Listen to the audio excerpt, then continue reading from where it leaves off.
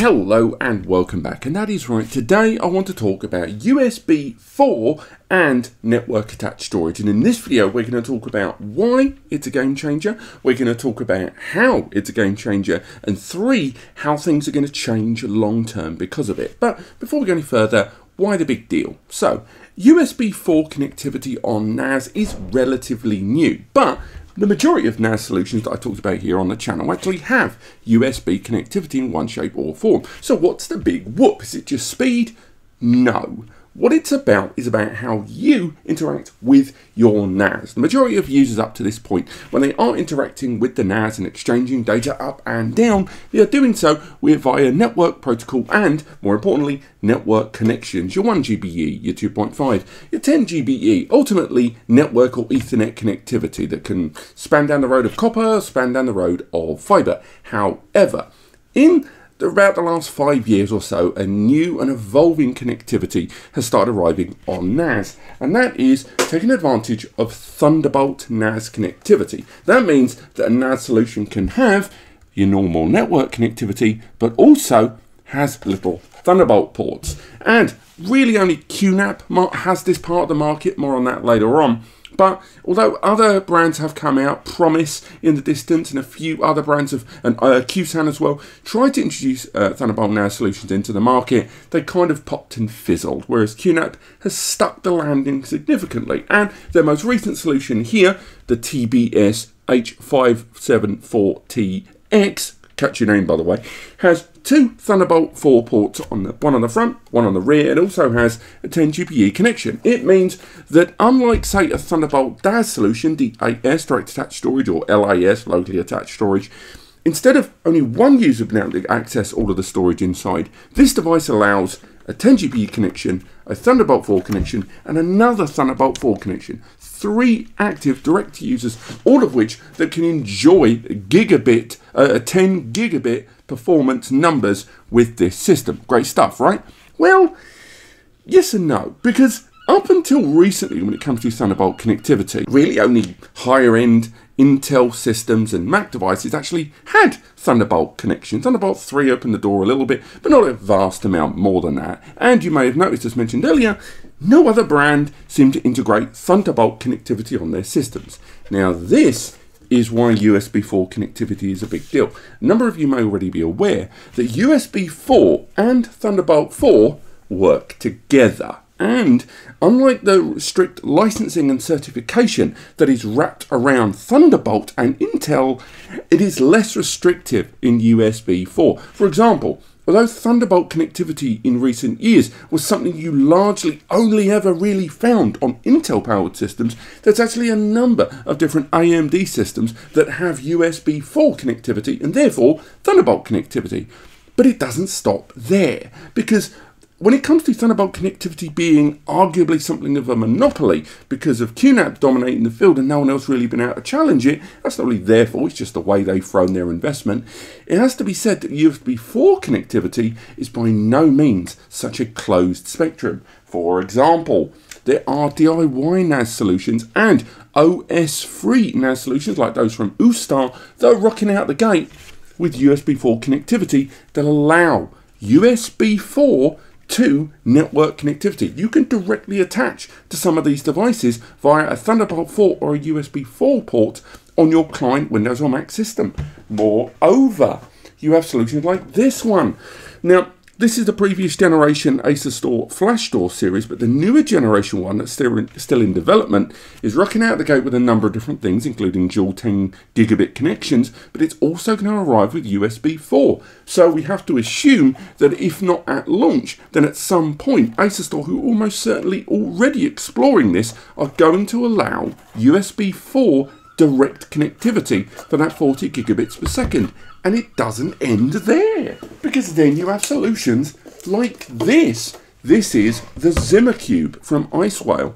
It's got 6 hard drive bays, it's got 4 M2 NVMe bays, it's got 10 GBE, and it's got a couple of PCIe slots. But it's also got 2 Thunderbolt 4 connections and those Thunderbolt 4 USB 4/Thunderbolt 4 connections both allow for 20 gigabits connectivity over the network. We tested it. We connected to this device over USB 4 network connectivity, IP over Thunderbolt, and there it was. It appeared, and we had those speeds. We were hitting 2,000 megabytes per second, or 20 gigabits per second read performance directly on this device with no switch. This is what I mean. USB 4 is opening the door in a way that Intel handled USB Thunderbolt 3 weakly enough that no one could really get in with network protocol. And as we're seeing further investigation by third-party OSs like Unraid to explore Thunderbolt network connectivity, and even preliminary stuff happening on TrueNAS, Thunderbolt 4 and USB 4 connectivity primarily is going to open the floodgate to much more convenient ways to exceed network direct connectivity on these devices that we've not seen before. Now, that brings us back, of course, to QNAP.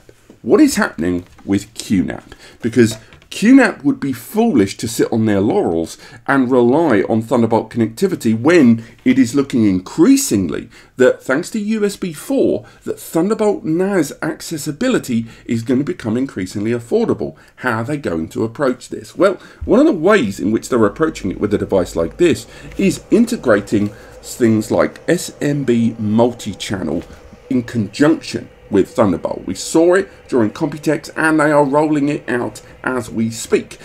The ability to have a system here that, yes, has that 10 GBE for one user and has a couple of Thunderbolt connections for other users, but what you can do instead is heading to the settings menu, go into SMB multi-channel, enable SMB multi-channel, trunk all of those connections, and then have a system that can connect one rig with 2 Thunderbolt cables into this device, doubling up the available bandwidth, doubling up performance, and on M2 NVMe systems like this, massively upscaling the throughput of your upload and your download on this. On top of that, once you start trunking in other connections like the 10 GBE, thanks to SMB multi-channel, and let's face it, predominantly Windows environments taking advantage of that on either side, you can excel beyond USB 4 and Thunderbolt connectivity and open up the bandwidth and the performance even further. Now, heading back to this side of the table, we also have to acknowledge that USB 4 connectivity on NAS is by no means open shut, and actually how that USB